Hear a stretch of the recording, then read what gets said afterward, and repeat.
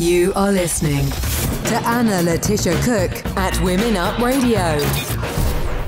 Good morning and welcome to our new specialist series, which is about women framing their future. Ruth Sacks, who is Principal Consultant of Boardroom Focus, and I are going to be discussing various topics during the whole of this series.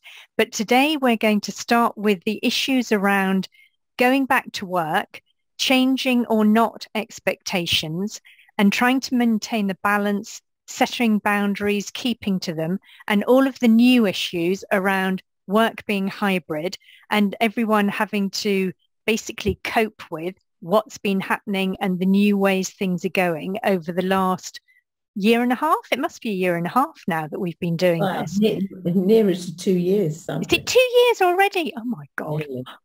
Time flies. Not in a good way necessarily. Anyway. No, anyway, moving swiftly on. Exactly. So what do you think with this aspect of going back to work or not going back to work?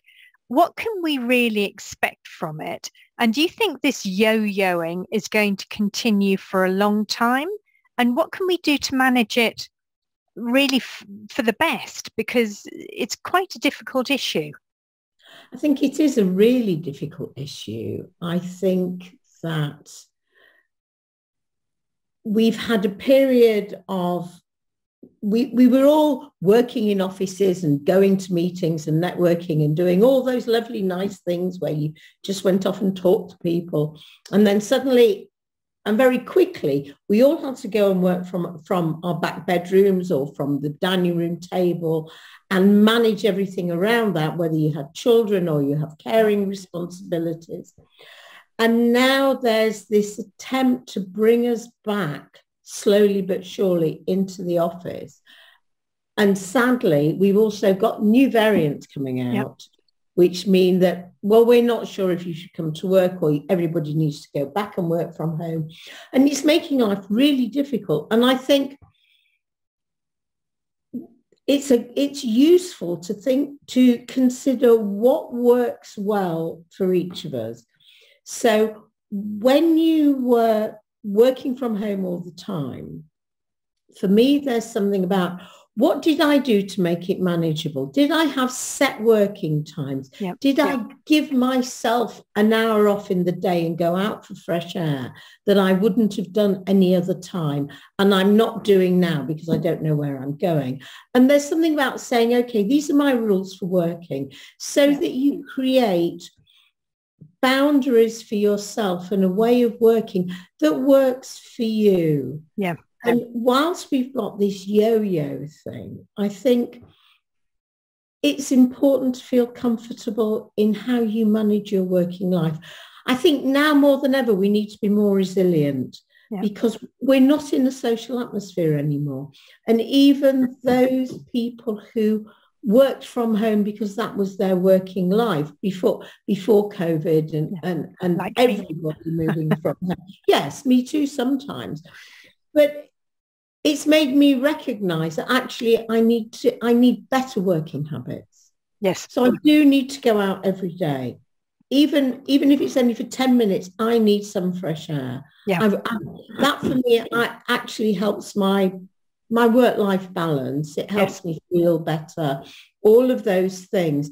And I think whilst we've got all this uncertainty, and it looks as though this uncertainty is going on for a while, we need to be clear about what works for us. Yes. So if for you, it's taking the dog for a walk at 9 o'clock in the morning, 11 o'clock and 3 o'clock in the afternoon or whatever, that's what you do. And those are your out of office times. Yep. And it's not terrible. The world won't fall apart. If you have to do your pick up the children from school or go to the pharmacy or whatever it is, I think we have to be very clear and very strong that those are how it's going to work from now on. Yep. And when you go back to work, you still take those time outs. Yes. As far as you possibly can. And you're going to have to work much more in collaboration with other people. But it seems that we've all got we're all looking at work in different ways, but we're all looking at work with new eyes. Yeah. And there's much more of a recognition of, I need a better work-life balance. And I think that's general across the board. I don't just think that's for women. I think it's for everyone who has spent more time away from work, has recognised either that whilst they've been working from home, they've worked from dawn till dusk and beyond, because I know people who've been stuck in front of the computer for 10 hours a day, or they've recognised that they can get more done in a shorter period of time. Yeah. I mean, I had an advantage, I think, with working from home because of the fact when I first got pregnant, I was working in a company in the city and my husband was in the north of the UK because he was in a different office. So I moved up north, obviously, to live with him and, to have children, etc. And because of that, I actually took the decision to leave my job, which I was lucky I had the luxury to do that. But then I created my own business. But my reasons for doing that were I wanted to be able to drop the children off at school. I mean, okay, they were babies. So drop the children off at nursery, pick them up, and to work my work around those hours, which I think I did it by choice, but this is what is being forced on people at the moment with working from home, even as employees. And I think a lot of them, particularly a lot of my French clients, they're finding it quite difficult to manage because they've never worked from home, or they've got some managers who, because they're not used to managing, they're really micromanaging and they're not looking at the hour they used to do on public transport morning and evening as being the employee's own private time. They're looking at it as being a longer working day, which is completely wrong. And I think this is something that needs to be looked at and reviewed so that people can negotiate that better and managers can understand that better. And I think managers, in fact, need help in how to manage better in this situation. And then also with the hybrid situation, how many days they're at home, how many days they're in the office. But from my point of view, one of the biggest pieces of advice that I can give is what you've already said. Establish your working routine, because me dropping the kids off, because it was my company, nobody could tell me what to do. So I worked far more intensively in the time that I worked because I knew that I had these non-negotiable times of dropping off, picking up, blah, blah, blah. And it made it easier for me because I knew, okay, I'm going to start work here. I'm going to finish work here. As you talked about taking the dog for a walk, I've always had dogs. So I've always taken dogs for a walk during the day. And I had my 2 slots or my 3 slots of dog walking, which it doesn't matter whether you have a dog or not. If you put your 2 or 3 slots, the break is such a helpful mental break that it rejuvenates you and it makes such a difference. And it makes the intensity of the rest of the time not just manageable, but actually more creative and more productive. So I find that very, very, very helpful. The thing that I think could be more complicated is the hybrid version, going back to the office, and how to transfer the routine and whether the hybrid is set days each week or flexible days each week. Yeah, there's 2 things that I'd like to pull up on there, if that's okay. The first one is the break. The break from most of us work on a laptop or some technology or a screen. And actually going away and having that time away from the screen not only helps the contact with the screen and all that does or doesn't do for you, but it also helps your thinking time. And when we're in an office, we don't give ourselves thinking time. We go from meeting to meeting to meeting. And we don't have that reflection, but being able to create that reflective time is really, really useful. Yes. And it's really helpful. That's the first thing. The second thing that I think has raised an awful lot of issues that you've mentioned is the role of managers and how you manage and lead people remotely, and then when they're in the office and maybe you're not, because if your staff or your team are working in a hybrid manner, what does the manager do, or what does the team leader do? Do they work all the time so they can see everybody, or do they also have a hybrid life, which is perfectly reasonable?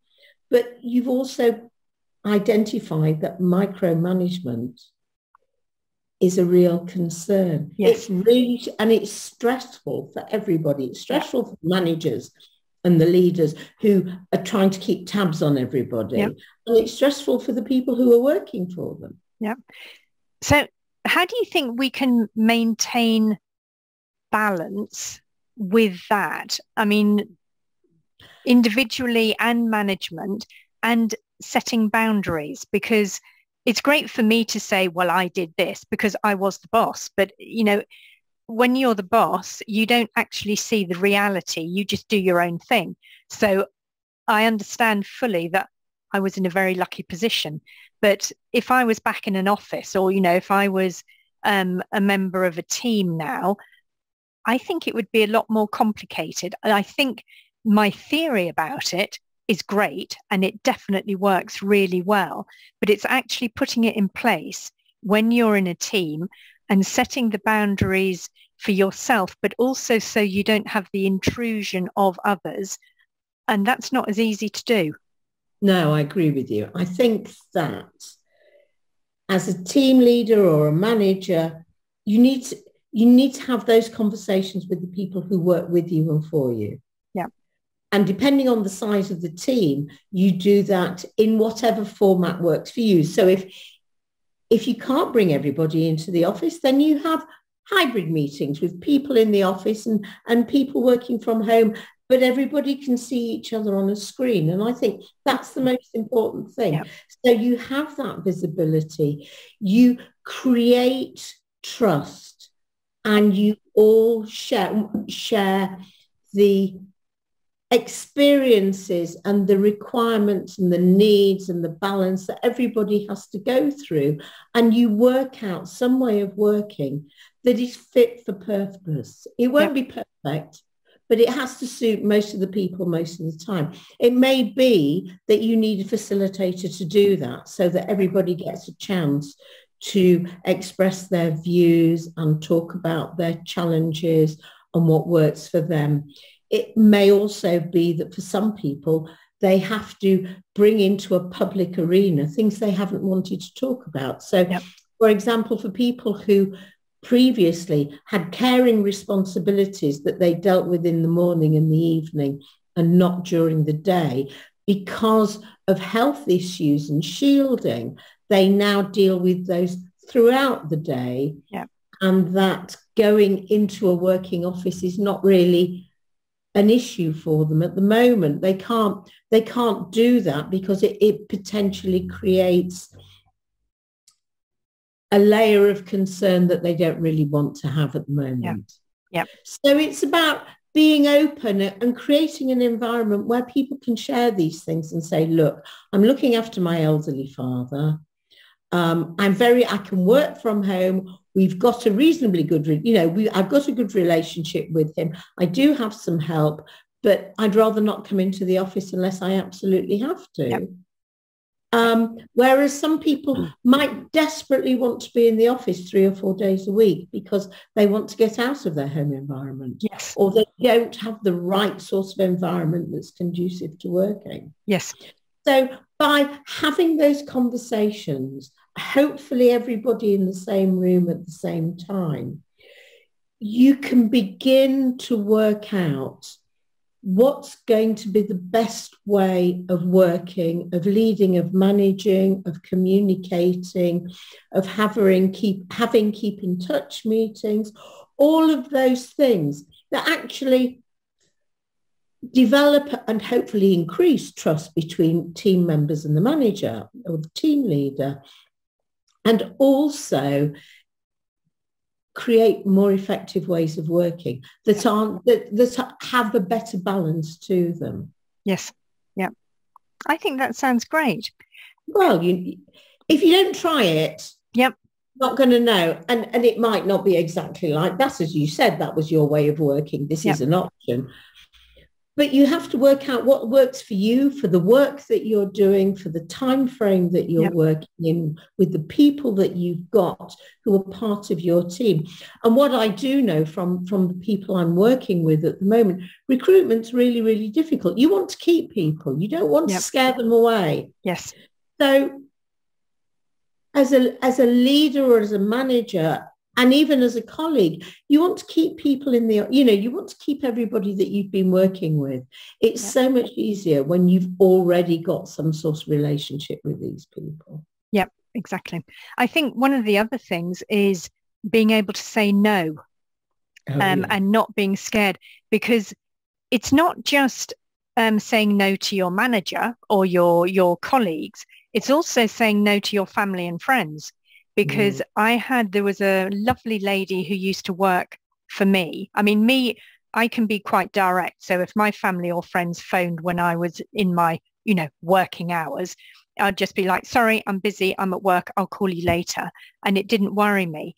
But I had a lovely lady who, her mother used to phone her every morning at, 9 o'clock or 9:30 or something. And someone else used to phone her every afternoon, and her friends used to phone her during the day. And because she was working at home, she couldn't get her head round, this is my working environment, I am in my working hours. If they'd phoned her when she was in the office, she would have had no hesitation saying, I can't talk, I'm at work. But she found it very difficult when she was working from home. And she also found it difficult to get her family and friends to understand the fact that she was at home didn't mean she was free, and to really, get the vision that she was still at work. So how do you think people can better facilitate that? Because it's something that I've heard again and again and again and again over the last year or so, that my clients have found it really difficult to tell their family no as much as their managers. I mean, you're a strong character like me, so we both just go. I think there's two things, Anna. I think one is talking to family, and the other is talking to your work colleagues and your manager. Yeah. In terms of creating, I think you have to create a workspace. Yeah. As far as you possibly can, even if you have to take it down every night because you need to use the table for meals. But you have a space that is work. It's got whatever you need, your mobile, your laptop, a glass of water, the coffee, whatever it is. It's your working space. And this is where you sit down and work. It's your desk. Yeah. I think that's important. As far as family goes, you just have to keep saying, I'm at work, or you put your phone on. You only take the calls you need to take. Yeah, I think that's a good one. Yeah. I mean, I have my phone, if I'm working and I'm focusing on something, I just put my phone on silent. Yeah. Yeah, me too. And it's got a message that says, I'll call you back. Leave me a message and I'll call you back. Yeah. We used to do this. There used to be a time when everybody had answering phone messages. Yes. And everybody, I think what's happened is there's now an expectation, because you have a mobile phone, which means that it's with you all the time. Yeah. You should answer it all the time. Yeah. Having said that, there are lots of people who don't answer my messages, she says, thinking in particular. But there's something about, I'm working, I can't do this, and also separating things off. And if it's really, really that difficult and you need to have a number for work, then I would get yourself another. I would literally buy another phone or Yep. get a phone from work, because it's really important. Yes. And eventually your family and your friends will understand that you can't talk to them. If it's that urgent, then I don't know, you can set yourself up a WhatsApp on your laptop and you can see if somebody sent you a message and it's urgent. Yes. But other than that, just you have to make your own rules. Yep, exactly.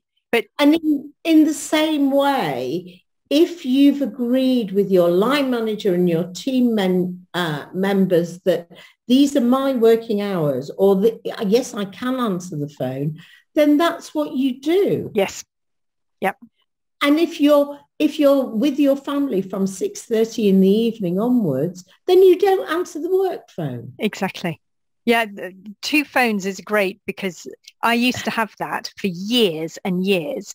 And I used to keep the personal phone so that I could see if there was an emergency. So if someone called me 3 times, one after the other, I'd be like, okay, this is an emergency. And then I would answer and say, what is it? If it wasn't an emergency, I'd say, okay, bye. And that was it. And with work, I would only have the work phone turned on during working hours. And it was great. It was so simple. And lots of people I know do have 2 phones, or have an old mobile phone that you can use for that purpose. Yes. Sometimes I think we're too soft. Yeah.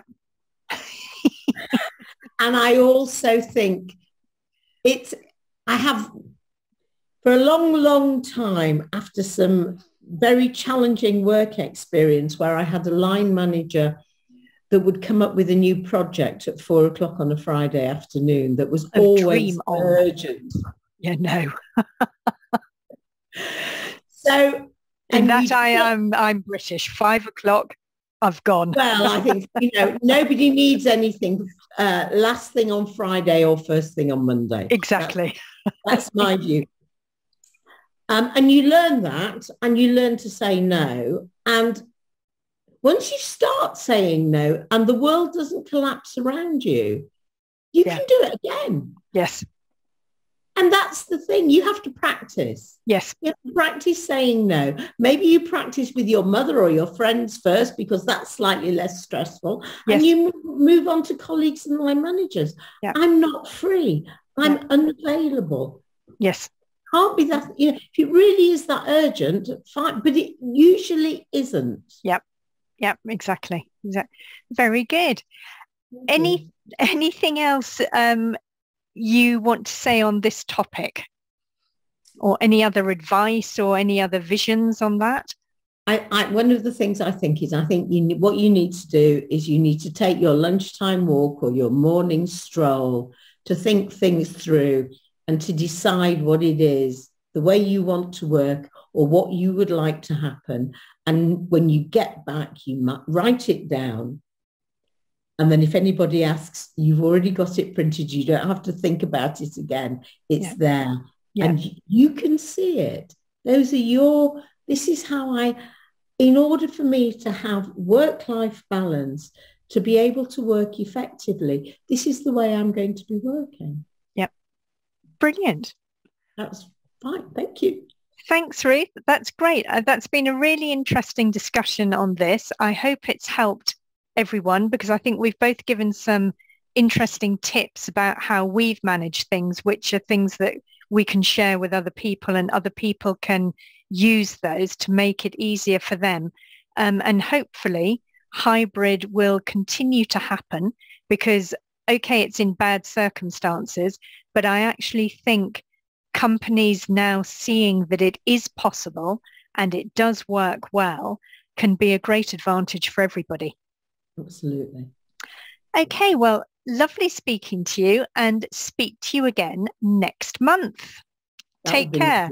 Okay. Take care. See you. Bye.